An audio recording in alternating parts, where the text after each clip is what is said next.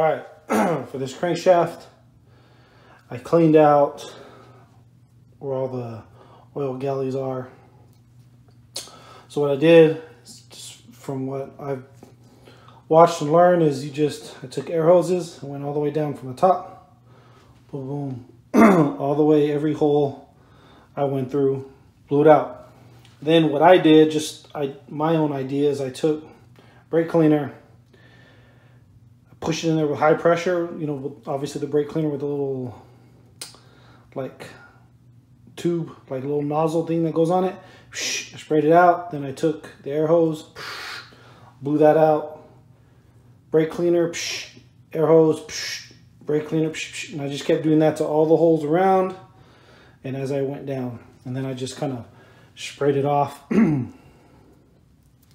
So that's kind of what I did. How I cleaned it. So yeah.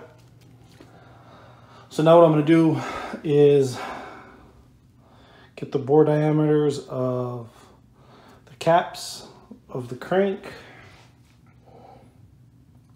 Already took the diameter of the caps, where the caps go, and where the connecting rods. Already took all the diameters down. It's there. Now I gotta do all the bores and figure out the clearances. So first I have to put on the bearings to the cap in each place, torque them down, and then get the bore measurement off that. So that's what I'm gonna do. Okay guys, so I got the crank in. It's not fully tightened down yet, but a couple things I want to go over. I didn't video it because I was trying to keep the journals clean of lint, and I couldn't video it at the same time. So what I did is I had the crank here. The top side, I just dusted it off with my fingers, whatever dust was on there.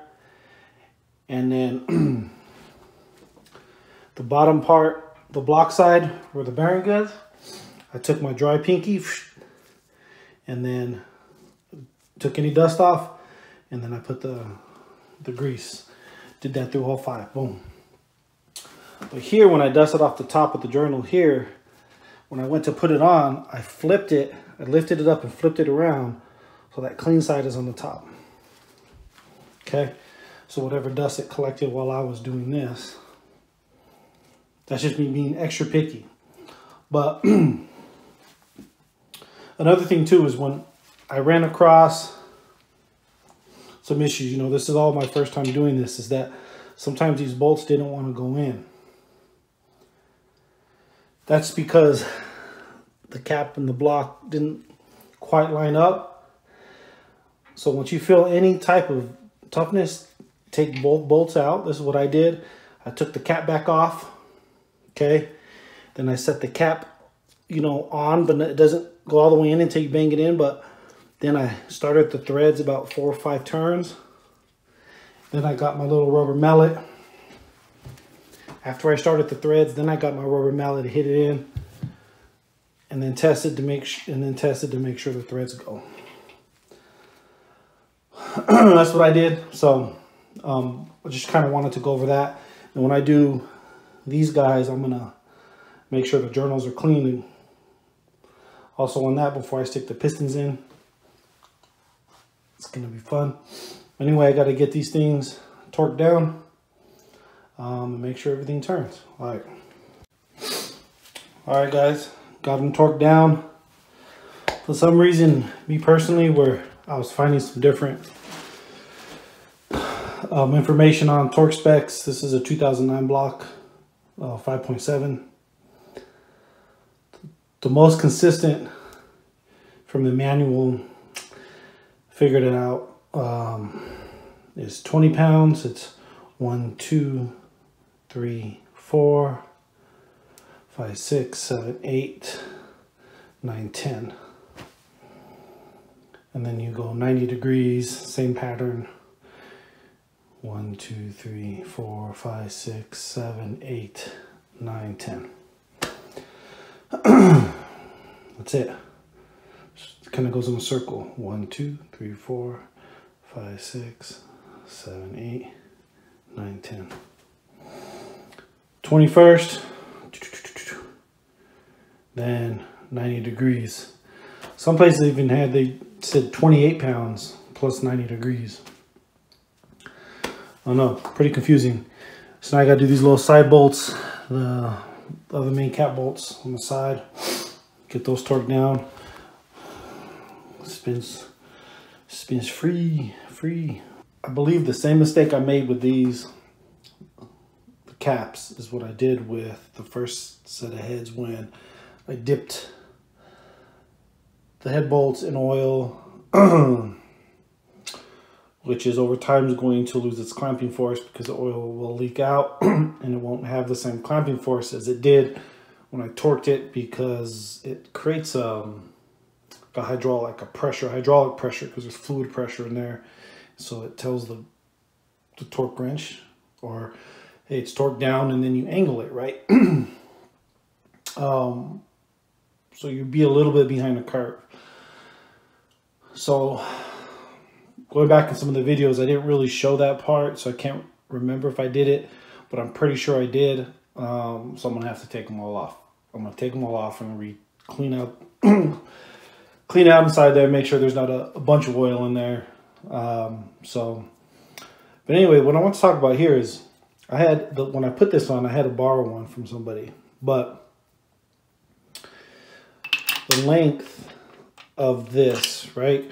So that's a deep socket, that's a 15, and then you have this deep socket, right? It doesn't quite fit. Gets a little bit of it, right? Can get in there a little bit, but it doesn't quite go down, right? See, because this part right here is the problem. Even if I use, let's see, the half-inch drive, I think this is it, right here. Even if I use this is actually, it's still the same length, but it doesn't fit, because if you look inside there where the stop is, there's like a little ledge in there, right? So I had to make sure I got one that was able to go deep, didn't have like a stopping ledge so soon, so it goes down and completely torques. Anyway, but just want to touch that. So I'm gonna take these off, and the pattern that they said is I'll loosen them all up, and I'll take the middle cap off, clean out the oil, and I'll put the cap on so it's not exposed to any dust, and then I'll kind of just go this one, this one, this one, this one, this one, and work that way. Okay, so how I'm trying to get the oil out is I already did this one. I'm using like dry fit material because it doesn't release any fibers in the air. But what I did is I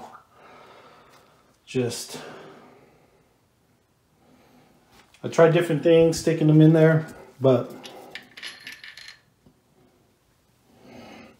here, let me go ahead and put those where they go. Dang it.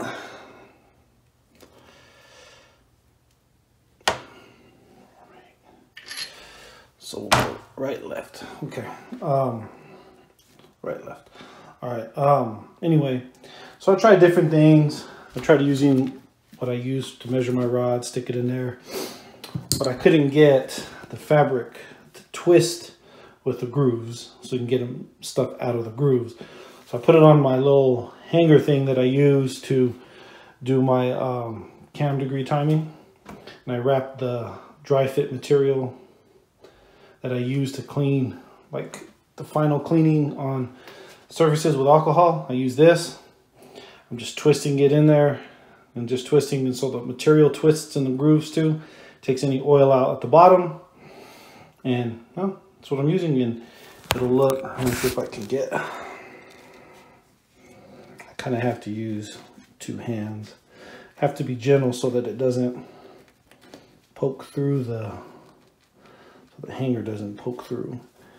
And then I just kind of twist this around and make that tight, and then just kind of, yeah, I usually have to hold the two. And I'll just kind of go like that, making sure I'm all the way down. Just kind of rotating this, letting it twist. And I kind of pull it out and see if there's a lot of oil on it or not, which some of them did have a little puddle at the bottom, and one did, one didn't. So I feel like I did use a little bit of oil, but I don't think I dipped the whole thing in like I did the heads. But then since after I've the original torque down, take them off, then I torqued them down again, I just went ahead and got some new main cap bolts, all new ones. And so again, I'm just going to take them all off and I'm getting new. These ones are definitely a torque to yield. Okay, so these ones you have to replace every time, and I didn't do it. So I have some of those. The main cap bolts themselves, you can reuse as long as the threads don't look like they're distorted in any way. But I didn't look at them before I installed them, and I didn't want to take the chance. I mean, you're talking about, I spent like 20 bucks on a set. So since I was going to come back down here and redo the cross ones, I might as well just redo these ones too. So I'm just doing in the reverse pattern of the Titan. You know, I cracked all of them, cracked them loose, and then I went back through and then I loosened them all completely in the same pattern again. And then now I'm going in the same pattern as far as center. Replaced the center bolts already. I haven't tightened them yet though. The center bolts, outside bolts, these ones, those ones, those ones. I'm going to keep following that pattern through the whole installation. When I get all these down, snug down, then I'll go ahead and take these off and put in, and then torque. Then I'm going to torque these down and then put the new ones on the side. Or yeah, get all these down and then put those ones in. So I'm going to have all new bolts on the caps, so we have no issues. There we go.